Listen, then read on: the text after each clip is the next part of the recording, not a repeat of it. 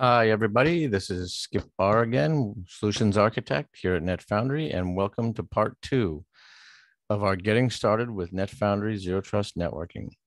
Today, we're going to create a cloud edge router in AWS for this example. So you will need to have your AWS account ready to go through the steps and have it created and have SSH keys and all that, like we spoke about in part 1. So let's go ahead and get on to the next part. So this part, we have this. This is part the step C in this exercise. So we're going to be installing this edge router, and this is just a VPC, a single VPC with a single network, 172.34.34. I do have a web server here that does not have any NetFoundry software on it. It's all by itself. And that's what I did, put the security boundary on here. We talked a little bit about the security boundary of bringing it to the network and then bringing it to the host and then bringing it to the app. This example just brings it right to here. All the security, secure connectivity comes here, terminates there, and that is what that little half circle represents. So we're going to go get to a web page that's sitting in AWS by placing this edge router, and it's associated, comes by default, endpoint in this VPC. So let's get started.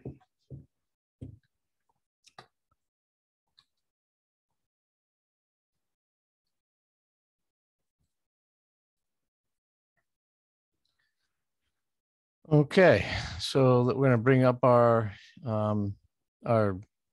web console. So we still have this. You notice we have our 2 routers. We have our policy.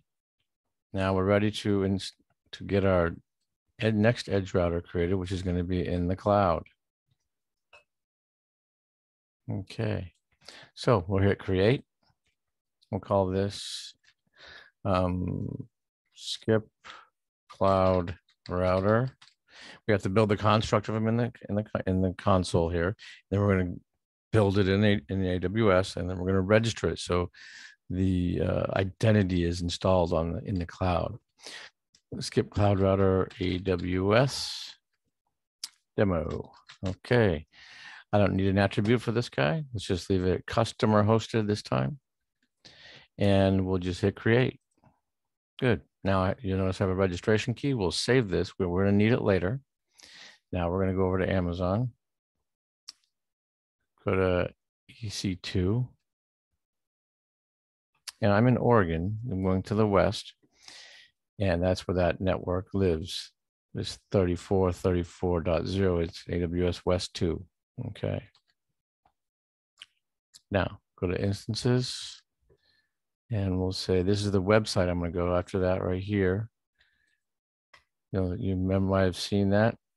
34.34.53 right here. Oh, back. All right. So let's go back over here and let's launch an instance. Now we'll type here, we'll search for NetFoundry. Okay, one result in the AWS Marketplace. I can come over here and get it, or I can just hit it from right here. NetFoundry Edge Router.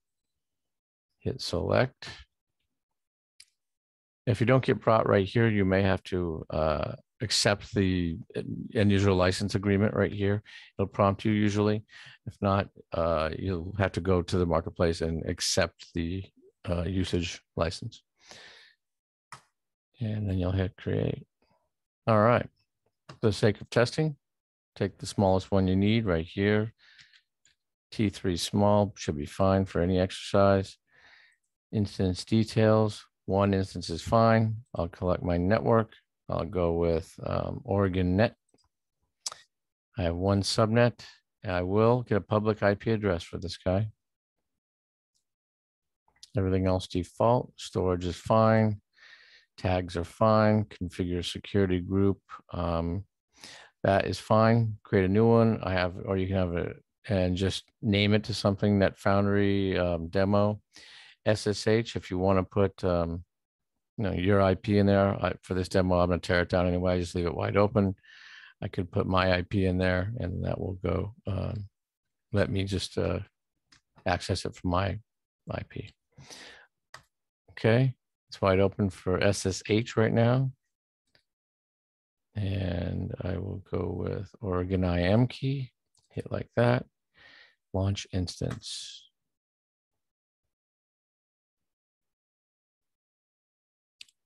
Okay. So let's go back and take a look at what we've done. So we've created this edge router right here. We have a key that we're going to log into this router with, and we're going to register him, and then that'll bring him up online. So he'll be under the management of the controller. Hit escape. You'll notice that this guy also created an endpoint right here. Skip Cloud Router AWS demo. So I have that an endpoint that's also created on its behalf, and we use that endpoint to terminate services.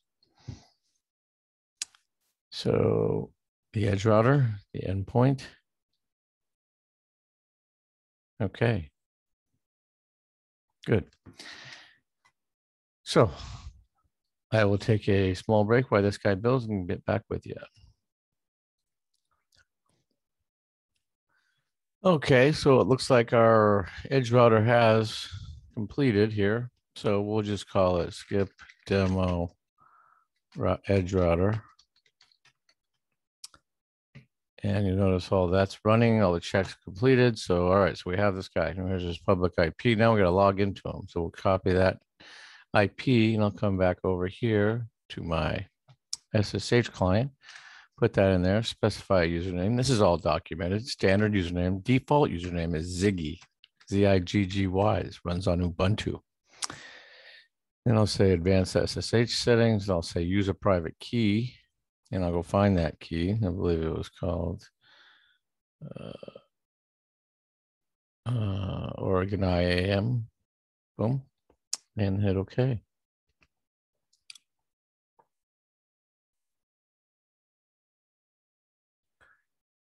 There we go. So that's the default. This is the public IP we use SSH to. This is the private IP, 172.34.34. So it is, in fact, on the same network as this guy. It's a Class C network. So he's on the same network as 53. So if I can get to that router, then that guy can reach out and get that service from this particular host. Come back over here. And we'll go back to our instance and get our key. So come back to endpoints. We'll go back to edge routers. And we'll go back to skip cloud router. And we're going to copy this key, and it copied that to my clipboard. So then we can come back to the command line and we'll just run this command just like it says right there. So we'll go sudo router registration. Oh, copy it. Copy that key in there. Oh no, back and get it. Copy.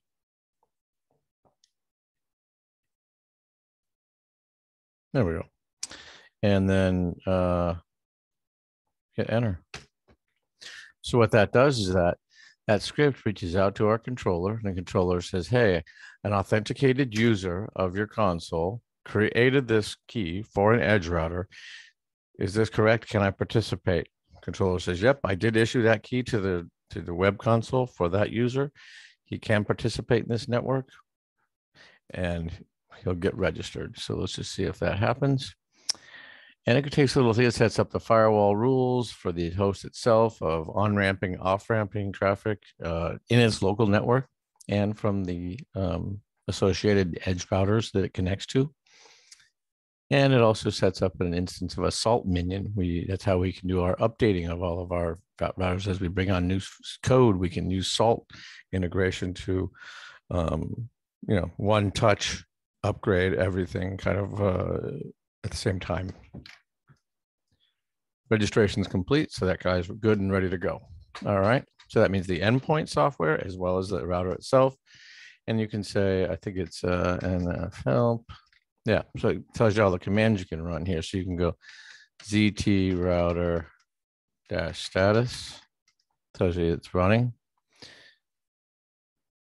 ZT dash logs, I believe. Nothing going on there yet. Okay. the we can do ZD router logs now. It's got to have something. We have done that there, so it kind of shows you all the logs for it. Don't see any problems right now for this guy, so just want to let you know that NF help is there.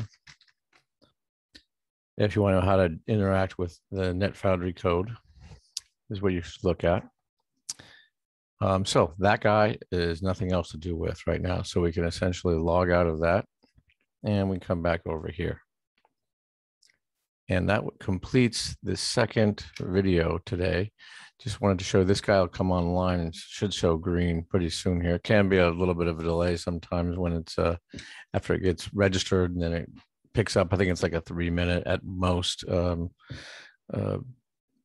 timer that collects the new data for the registration status. So there's that's how you set up a Cloud Edge router that has the endpoint installed that can build, can install services and terminate services for your network in Amazon. So I'll see you on part 3. Thanks for joining.